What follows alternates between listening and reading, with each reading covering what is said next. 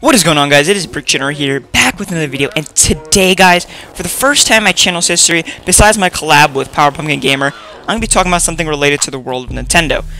Now, if you guys have been here for a while, you all know that Nintendo is not even close to my expertise, and although I owned a Wii with like 20-some games, I played mostly the LEGO games and never really got into the dense world of Nintendo's first-party titles. So things like Pokemon, Zelda, and Animal Crossing are pretty foreign things to me. I'm saying this because if there are any Nintendo fans watching this, don't murder me if I mess something up. Just let me know in the comments, and I'm probably wrong. But besides that, let's get into the video where I'm going to be talking about the darker side of Animal Crossing's popularity. So you guys haven't been living under a rock, you know that Animal Crossing New Horizons is taking over the gaming market as of right now. People are running up on this game like there's no tomorrow. People are playing this game so much, the price of a Nintendo Switch, basically only because of Animal Crossing, has skyrocketed to over twice the price it was 2 months ago.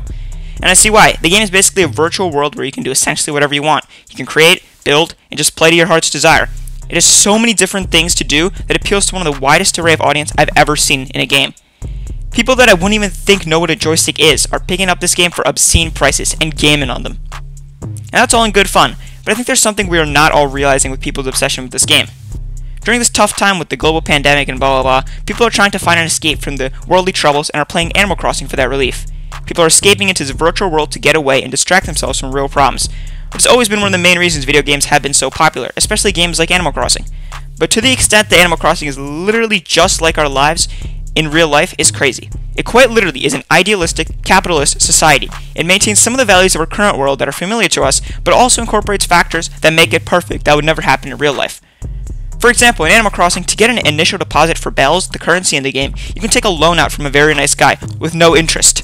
In real life, if people want to take loans to start their lives, like student loans, it has tons of interest, and you can go to jail if you do not fulfill them. You see, the world of Animal Crossing is what we want for our lives, and although that sounds great, it really means a lot for the future of entertainment. Games where you can just do whatever you want, while still maintaining properties from our lives actually, are insanely popular besides just Animal Crossing. Take The Sims series, for example, another example of parallel universe entertainment. And I've seen this theme in other forms of media, like Ready Player One. It's basically a movie where basically the whole world is virtual for the only way to have any entertainment. Basically, they use VR for any sort of anything. This could potentially be the dark future of entertainment and how our world resolves problems by ignoring them, by hopping into video games that are close to our lives but not exactly like them. I'm not trying to get too dark or deep as I look into the future, but I definitely see games like Animal Crossing taking over the market as they're going to serve as the only escape for people in this world. But then again, I could just be overthinking anything, and no hate against Animal Crossing, that game looks dope. Hope you guys enjoyed, don't forget to leave a like, comment, subscribe, and if you guys got an opinion like this, let me know in the comments below. Catch you guys in the next one. Peace!